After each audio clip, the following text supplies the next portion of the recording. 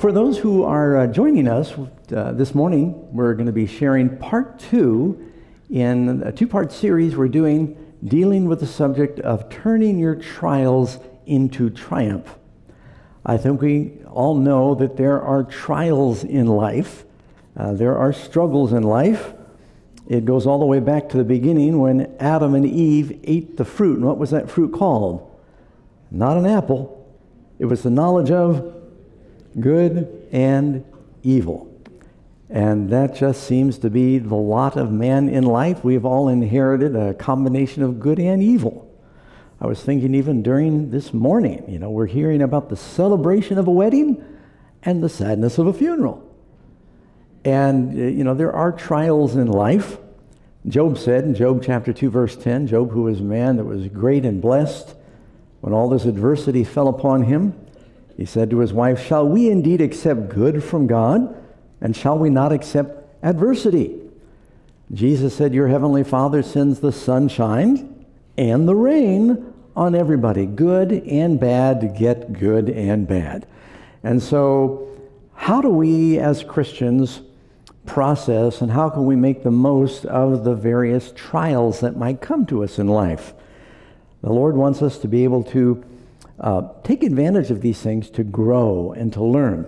Now, please don't be discouraged or don't be afraid when I tell you that you're going to have problems in life.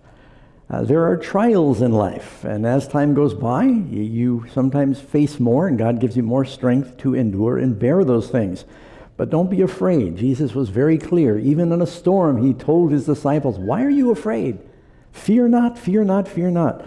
Someone once said that a man who fears suffering is already suffering from what he fears. It just makes it worse. So don't live in fear of those things. God will not allow you to be tested above what you're able. Amen? You've got a loving heavenly Father that will measure what he allows you to go through, and he will then give you the strength to endure those things. Thomas A. Kempis, and I don't know if you've ever read the primary book by Thomas A. Kempis, but it's rather profound. It talks about how you can walk with God and have a Christ-like attitude. He said, "He who knows how to suffer will enjoy much peace. Such a one is a conqueror of himself, the Lord of the world, a friend of Christ, and an heir of heaven."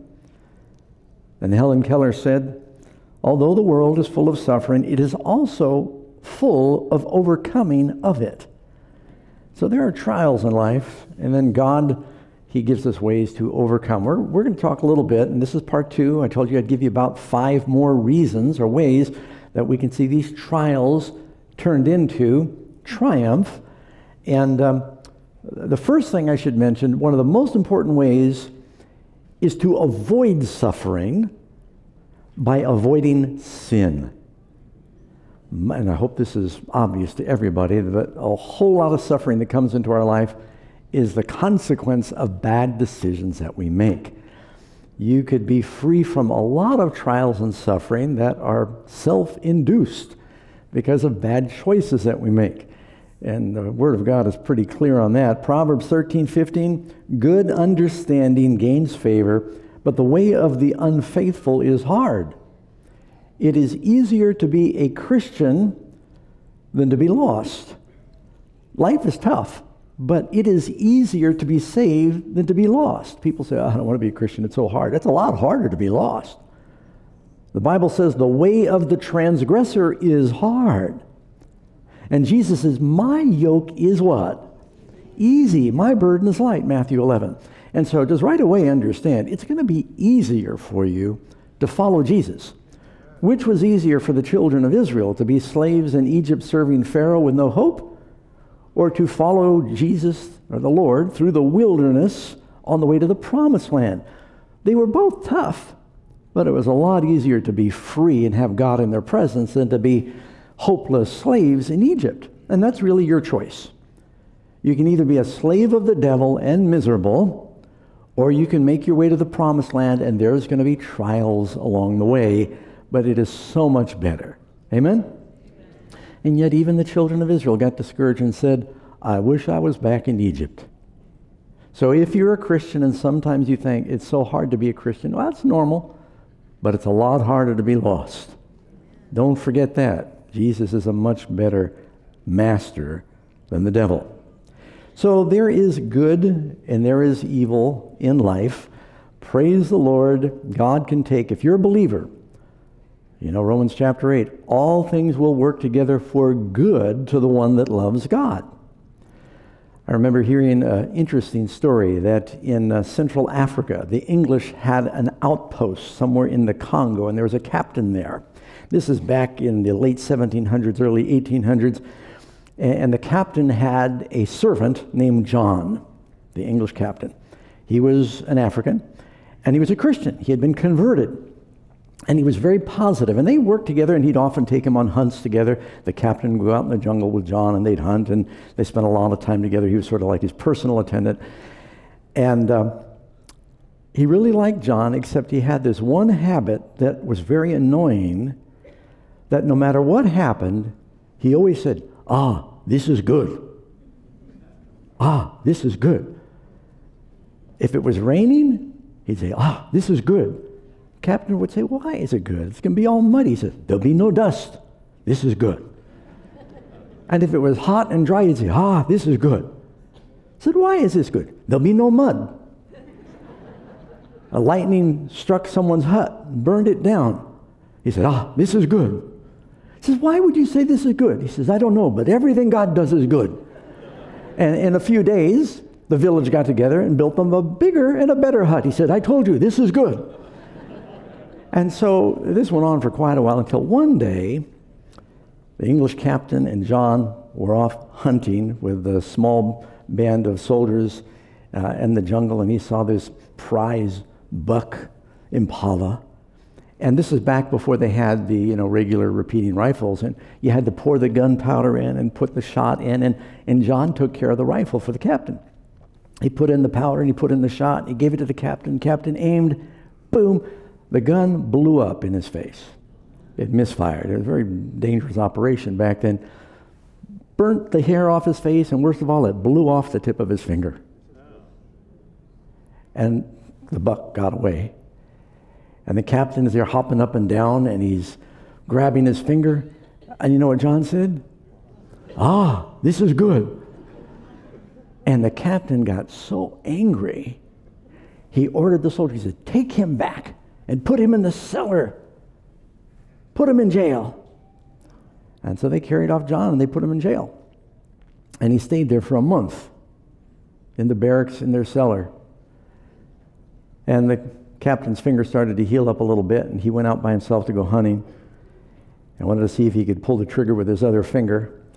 And while he was off on this excursion, he was captured by another tribe that carried him off, and they were going to sacrifice him, and they practiced cannibalism.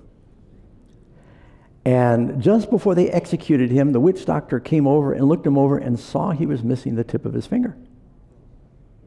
And there was a great hubbub, and the outcome was, they said that the ancestors would not accept anything but a perfect sacrifice. They said, now you must let him go. So the captain was freed, and while he's making his way back to the outpost, he's thinking, missing the tip of my finger saved me. John was right. And here I put him in jail for a month, and he was my friend. So he gets back and brings John out of the cellar. He said, I'm so sorry. You were my friend, and because of that one accident, it might have even been the rifle. I don't know. He got mad at you because, this is good. He said, I put you in the cellar. He said, will you forgive me? He said, there's no problem. He said, it is good. He said, how can you say it is good that you were in the cellar? He said, I prayed more in the cellar, and if I was with you, they would have eaten me.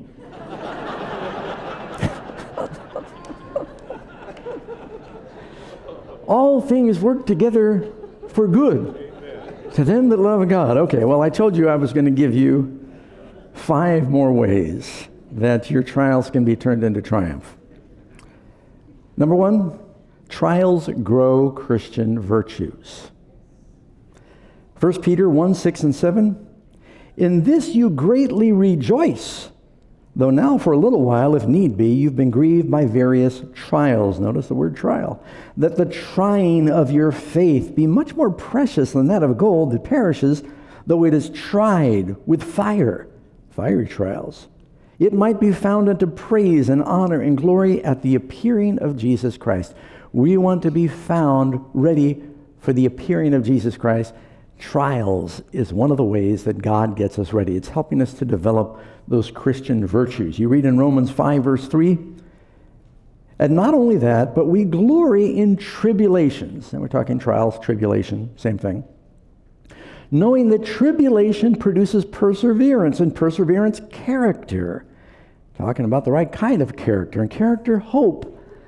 And what produces that? Tribulations. If you embrace the trials as something from your Heavenly Father and say, Lord, let me learn whatever it is you want me to learn, and know that it's for your good, then you'll be blessed. You probably heard before about a lot of raptors like eagles, that when they first build their nest, they get all the sticks, and they get smaller sticks, and then they end up putting in some down, and they make the nest very soft, and they collect this down and the cattails and things. They make this soft bed inside because they don't want the chick on the sticks and the rocks and the bones that are in there, and they lay their eggs. Then when the eggs hatch, the mother and father eagle bring all the food, and those little chicks, they grow and they get big, and they sit on the edge of the nest, and they flap their wings, and finally the parents, the bigger they get, the more they eat. Have you discovered that? And eventually you got to get them out of the nest, or they're going to eat you out of house and home. So you know what the parents do? They stop bringing very much food. And the young birds start flapping their wings, and if they don't get out of the nest quick enough, then what they do is they start taking all the down out of the nest. All the soft stuff is taken out of the nest. And they've been eating these little critters, and so there's like sharp bones, and there's rocks, and there's sticks, and the birds just get so uncomfortable. They can't even get down in the nest anymore. They're up on the edge all the time trying to flap their wings to catch their bounce. And that's how the parents ultimately teach them to launch. They make them uncomfortable so they can learn to fly. Sometimes your Heavenly Father will make you uncomfortable so you can learn to fly. And you wonder, why is this? Don't they love me anymore? Why'd they take all the down out of the nest? Oh, it's because they do love you that this happens. So he does it to let us grow Christian virtue. Psalm 119, verse 71. It is good for me that I have been afflicted, that I might learn your statutes. Well, that's pretty clear and to the point. Someone pointed out once that the trees with the most valuable wood and the finest grain are the ones that grow on the mountain, beaten by the storms. The trees that get hit by all the storms develop the tightest grain because they're always being tested and shaken. And God helps us develop these Christian virtues by trial. Okay, point number 2. Trials help us to empathize with others. Job was afflicted, and I felt really sorry for Job when I realized all he went through, but I have been encouraged. When I go through trouble, I can almost say, well, it isn't as bad as Job. I'm having a hard time, but people have had it much worse. His suffering has been a source of comfort to me, and it helps me to empathize with others. So if you're going through a hard time, who do you turn to? Isn't it going to be somebody who's also experienced trials? I remember going to a church once where this young pastor just got out of seminary, he's not married yet, and he stood up and he's preaching a sermon on how to be successful in marriage.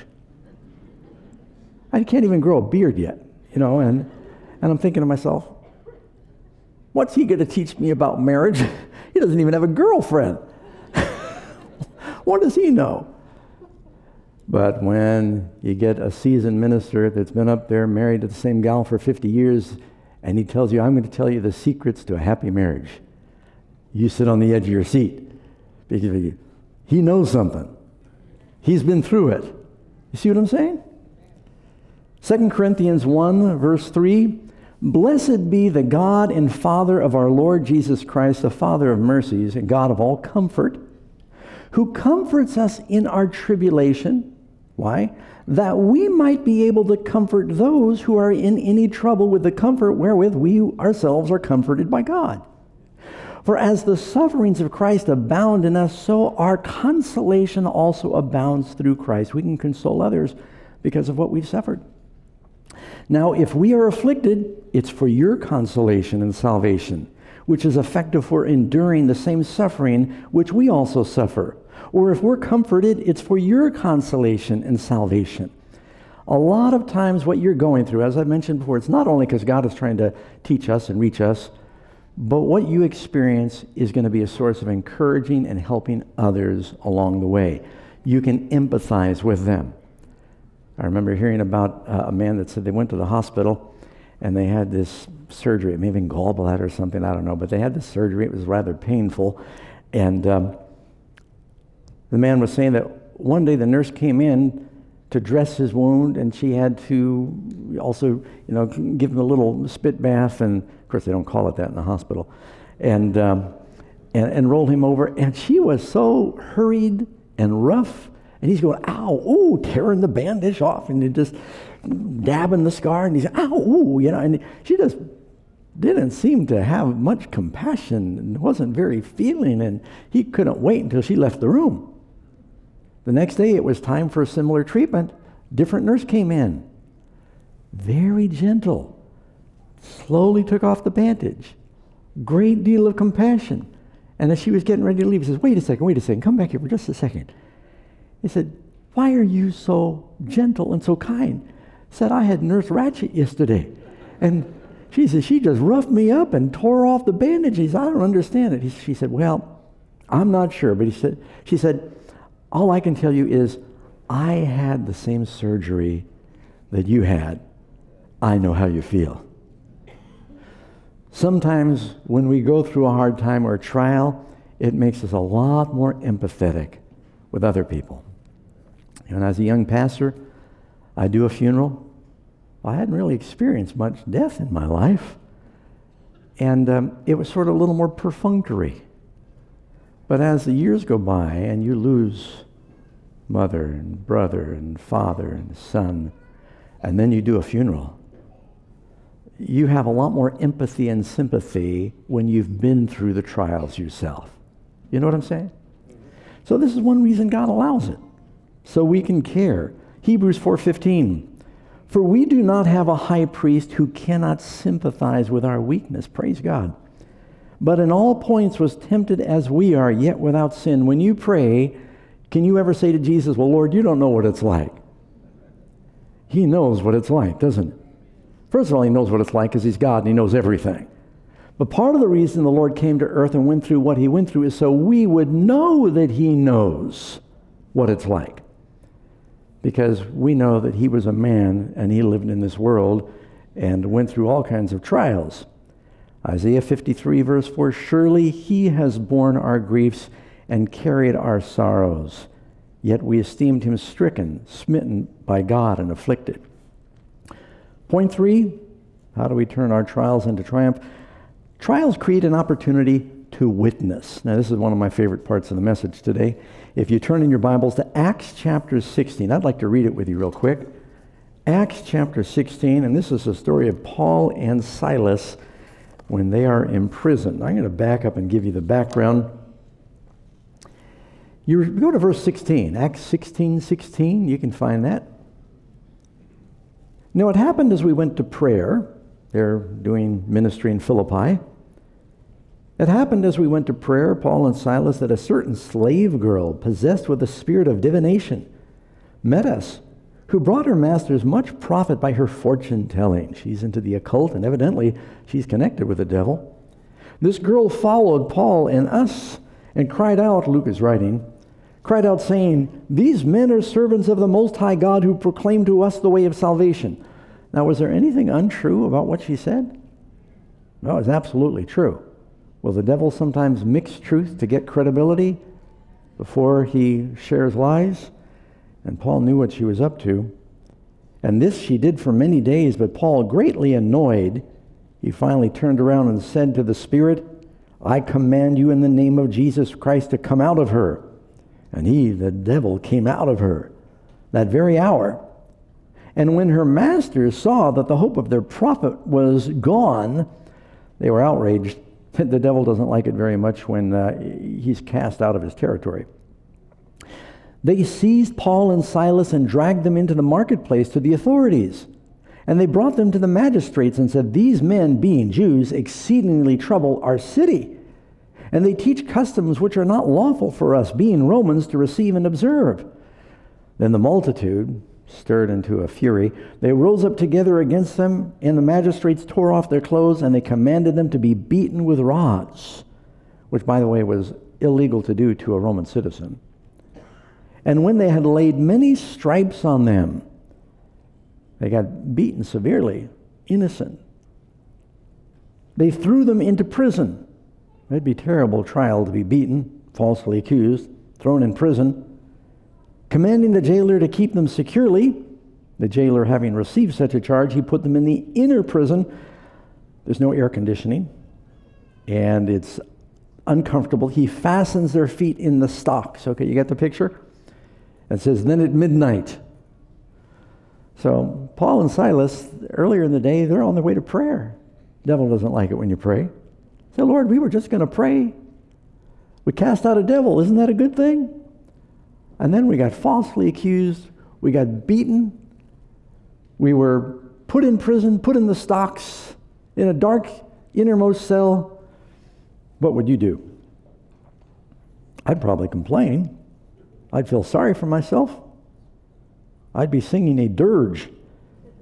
But it says at midnight, Paul and Silas were praying and singing hymns to God. In their trial, they are praising God. And because they're praising God and glorifying God in their trial, look at what happens. Suddenly, there was a great earthquake. So the foundations of the prison were shaken. And immediately all of the doors were opened and everybody's chains were loosed. Now this is an earthquake caused by an angel. It's not seismic activity, because a very odd earthquake where all of a sudden all the doors open up and the chains fall off. You with me? Earthquakes usually don't take handcuffs off. Everyone's chains were loosed. And the keeper of the prison, awaking from sleep and seeing the prison doors open, see, if a jailer back then lost his charge, he was executed. You read in Acts 12, when those jailers lost Peter, Herod had him killed. So when the jailer woke up, supposing the prisoners had fled, he drew his sword and was about to fall on it like King Saul. And Paul called out, saying, "Do yourself no harm." Now, if it was me and the guy had whipped me, I'd say, go for it. But Paul loves his enemies. He says, "Do yourself no harm, for we're here." Not only were Paul and Silas here, but all the prisoners were still there. You notice something I ran past? It says they were singing hymns and the prisoners were listening to them. Other people in prison are listening and watching to see how you act in trial. It says, "We're all here." The jailer called for a light, and he fell down trembling before Paul and Silas. Well, a little bit ago, they were before the jailer being beaten. Now he's before them.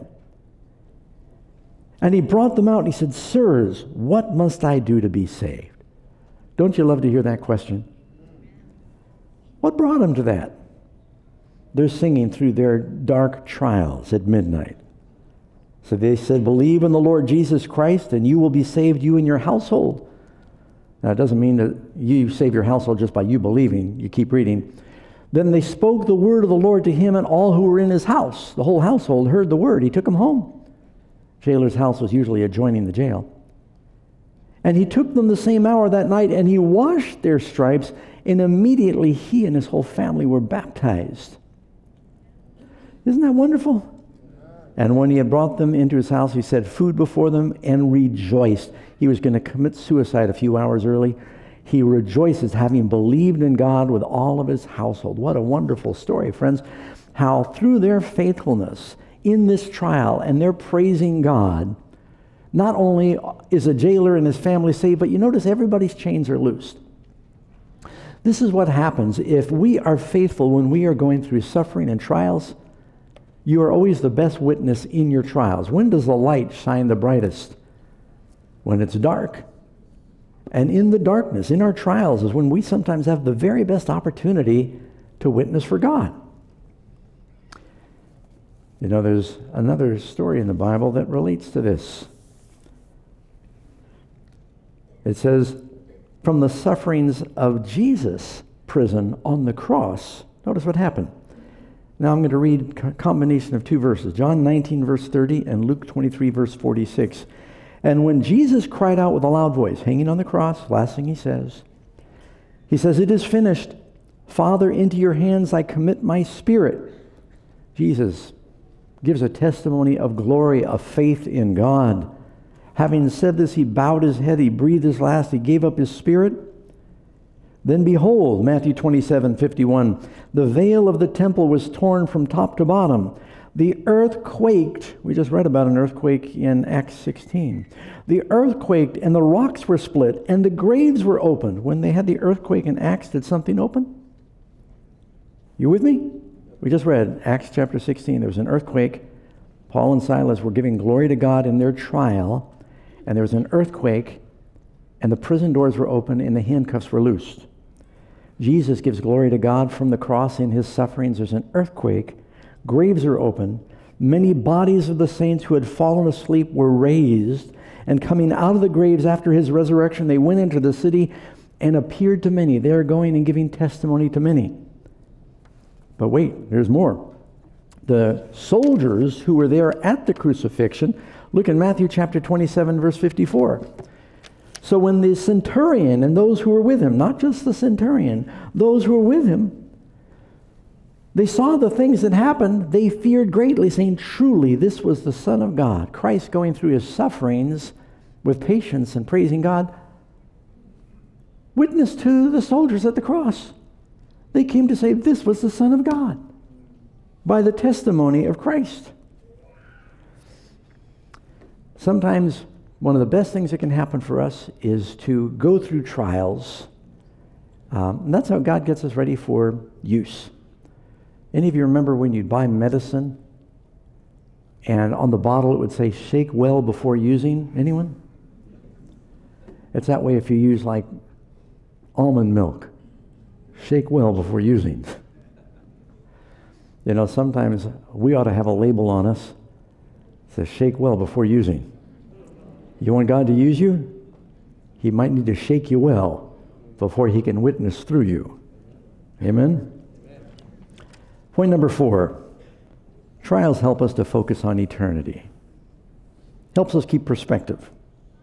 Romans 8:8, for I consider the sufferings of this present time are not worthy to be compared with the glory to which is going to be revealed in us. It is so much easier to go through our trials and to bear them. First of all, if you know it's temporary. In case you didn't know, friends, this is not it. This life is not it. This is actually very small compared to what will really be it. Eternity is what ought to be filling our mind, keeping the big perspective. You know, sometimes you'll see a boxer in the middle of the ring and they're bludgeoning each other and you think, how can they stand that? Well, they're about to get $2 million. That's really a great motivator. And the reward helps them stay on their feet as long as possible. Do you remember the reward? 2 Corinthians 4:17, for our light affliction, we are afflicted. How does Paul refer to it? Now, have you ever listened to what Paul went through? Beaten with rods 3 times, shipwrecked twice, spent a night and a day in the sea, stoned. Yeah, I was stoned to death once. You listen to Paul, and Paul says, our light affliction. Our light affliction, which is but for a moment compared to eternity. How long is it? Our light affliction, which is for a moment, is working for us a far more exceeding and eternal weight of glory. While we do not look at the things that are seen, but the things that are not seen. What do we look at? You want to turn your trials into triumph? Focus on the finish line. Focus on the victory. Focus on heaven. Makes it a lot easier to bear. I had to go to the doctor a few weeks ago. I've got arthritis in one of my toes, and it hurts. I think Denise the other day said, Doug, you're limping. I said, my leg's fine. My toe hurts. Well, the doctor said, come in. I'm going to give you a shot. You'll be okay. He took a needle. And he said, now I got to push this between the two bones. I'm going, says, you're going to feel a lot better when it's over. So I had to stand there like a man. What I wanted to do is scream like a baby. And I stand there and I said, okay, go ahead. And it hurt for a moment. But then when he got done, pretty soon some Novocaine, I think, set in. It didn't hurt anymore. But I was able to resist the temptation to get up and run out of his office when I saw that needle, because I thought, it'll hurt for a moment, but it's going to be better for a long time. And that's the way it is in this world, friends. Keep your mind focused on things above, where God is going to wipe away every tear from our eyes, and there's no more death, nor sorrow, nor crying, notice this, nor any more pain, no more suffering, no more death. The former things have passed away. By the way, these are the things we ought to be talking about. Sometimes we focus on the negative. There's a beautiful book called Faith and Works, page 76.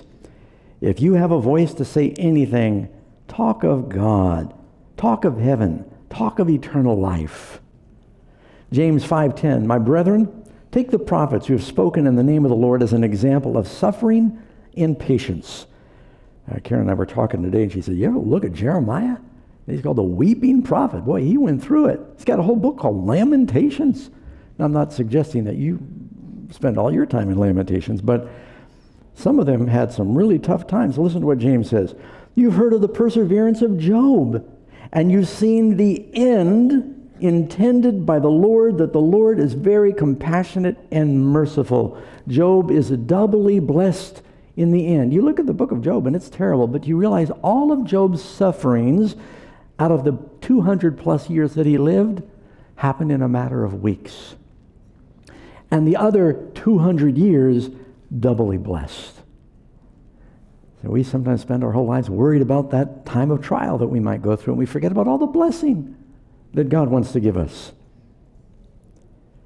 You know, I was reading a little bit in history, and it talked about that the Delaware Indians, if they captured some of the people back during the time of the Revolutionary War, they'd make their decision on whether or not they'd let you live, or even if you could be adopted into the tribe, you had to do something called run the gauntlet. You ever heard that expression?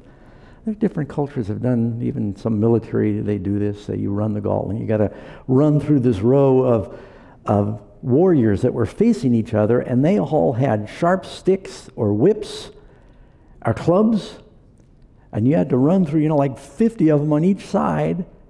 And depending on how you conducted yourself going through, if you cried out or if you gave up, they'd kill you.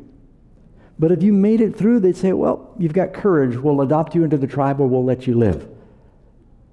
You had to run the gauntlet and stand up against all the beatings that you might receive. Well, there's a gauntlet in life of various trials, friends, and Jesus said, he that endures to when? The end will be saved. Don't give up. The devil wants to discourage us. Point number 5. Trials remind us to be thankful. First of all, thank the Lord it's not always that way. For the good times, you can look where Job, during his trials, he looks back on the times of his blessing. Job 29, verse 4, just as I was in the days of my prime, when the friendly counsel of God was over my tent, when the Almighty was yet with me, when my children were around me, when my steps were bathed with cream, and the rock poured out rivers of oil for me. Sometimes you and I are living through times of incredible blessings, and we forget about it until you're going through suffering, and then you know what you say in the time of suffering? Those were the good old days, and we didn't even know it. Right? 1 Thessalonians 5:16, rejoice always, pray without ceasing, in everything giving thanks. 2 Corinthians 6:9 and 10 says, as unknown yet well known, as dying, and behold we live, as chastened, and yet not killed, as sorrowful, yet always rejoicing, as poor, yet making many rich, as having nothing, yet possessing all things.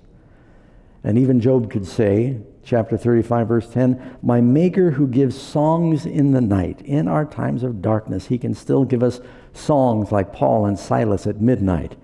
Amen? Got to learn how to praise God. Some of the best songs are written during times of trial. Now, since you've been good, I've added one more. I won't do like Pharaoh, who would not let God's people go. I will let you go eventually. Glorify God. Why do we go through suffering? To glorify God. What's the three angels' message? Give glory to God. John 9:2.